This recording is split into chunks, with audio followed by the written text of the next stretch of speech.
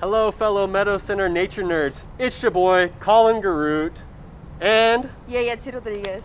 And we're here today taking a break from our normal day job of restoring the vegetation of the upper San Marcos River to bring you a little bit more info on an elusive creature here in the San Marcos River, the American eel. So just a little bit about ourselves.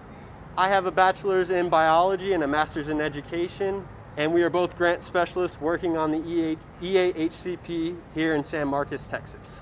And I have a bachelor's in wildlife biology. These eels have a remarkable life history that matches their unique looks, and their range extends from the coastlines of Greenland down the eastern seaboard towards Venezuela.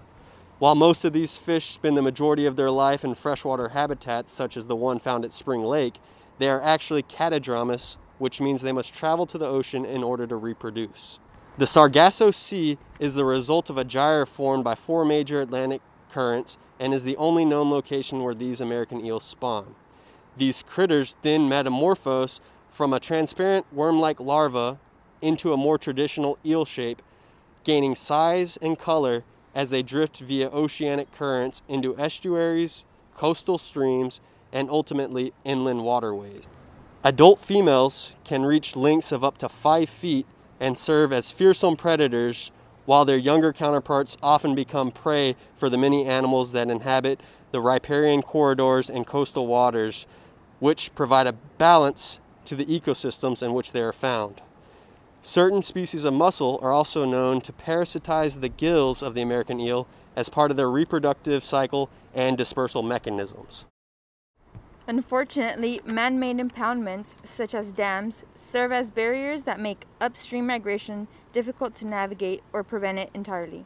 As a result, not much is known about the movement patterns of these adult fish in inland rivers, especially in the Gulf Coast drainages, which includes our local population in the upper San Marcos River. The goal of our collaboration with Dr. Perkins at Texas A&M University is to do just that. By setting passive eel traps, we can capture, tag, and subsequently track individuals throughout Spring Lake in an attempt to uncover more information about this elusive creature's behavior. We have one of our eel traps that are commonly used on the eastern seaboard, where eels are much more abundant. The way it works are narrow funnels that allow eels to go into the trap where they have a difficult time returning out from that same hole. It's held together with 2 spring clips that simply unattach each end, where we can put live bait such as crawdads or other fish.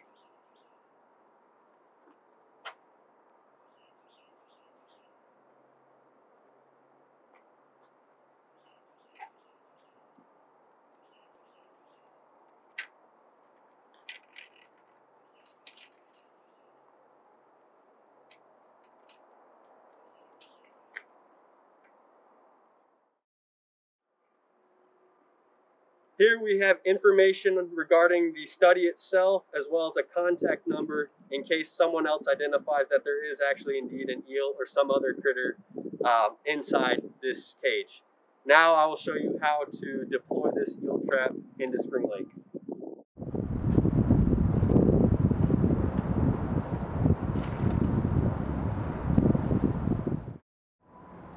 Thank you for watching. We hope to see you again.